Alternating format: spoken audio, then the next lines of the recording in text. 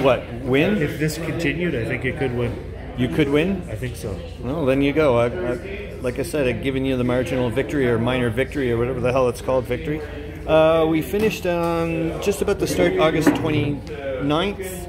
Rob's taken 1, 2, 3, 4, 5, 6, 7, 8, 9 of my divisions, 99% of the time, due to the fact that I just do not clue into the fact that he can move 3 movement points and get behind me super quick and kill off my retreat effect. 4-to-1 odds, auto kill.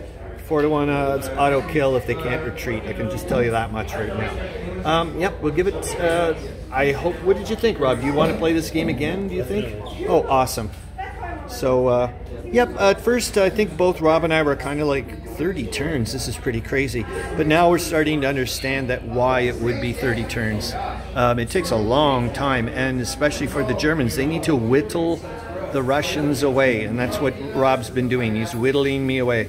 I've only been able to take 2 divisions. Okay, technically you could say that I've got a lot of troops in East Prussia, but we've got 5, 10, 15, 18 more turns to do if we could do it.